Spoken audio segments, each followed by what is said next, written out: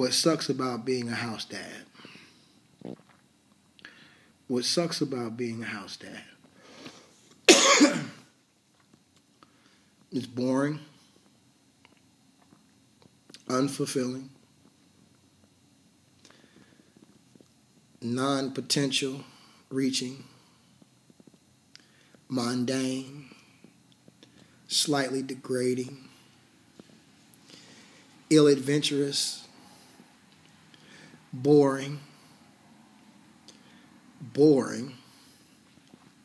and boring. Also, being a house dad, you relinquish a manpower that you take for granted. Not just like a manpower, just a power that you take for granted. The power of providing economics, there's so much subliminal power that comes with breadwinner, money getter, provider.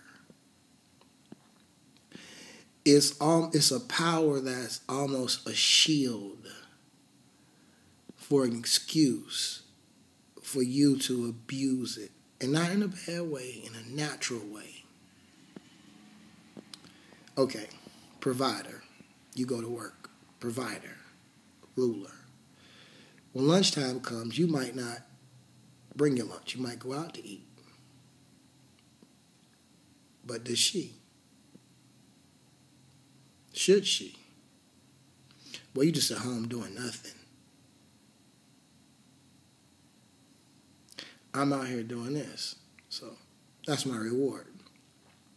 My punishment is, while I'm out here working, I don't get to enjoy almost anything that I'm actually working for.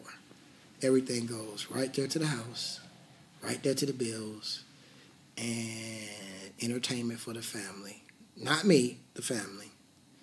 And then you get to get it without working for it.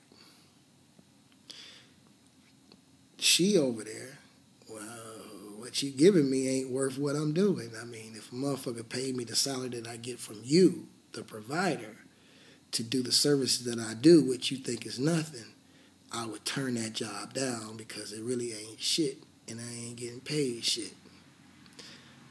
So, of course, this is both sides of it.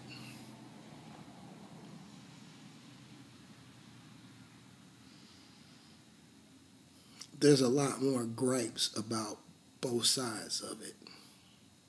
Lack of potential, boring, monotonous, non-adventurous, no exploration, no mind elevation,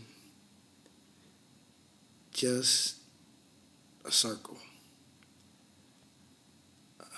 More of a figure 8 loop that, of course, is exciting once you first get into it, but when you done did about 500 laps, 5,000 laps, 25,000 laps, you know, every court, every corner, every turn, every circle, every now and then something dips different in it, but not much.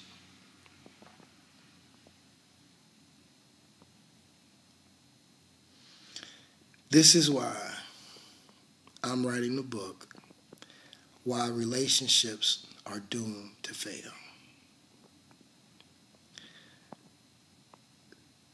In order for it to succeed, I believe that you need to know first why it would fail. If you understand why it would fail, then you may have a shot at actually making it work.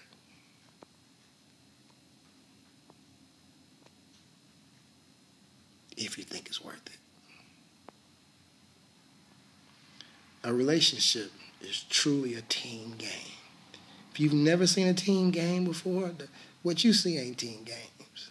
I mean, relationships are a team game. Successful ones, you can put them together, and just don't work. But a successful relationship is a team game.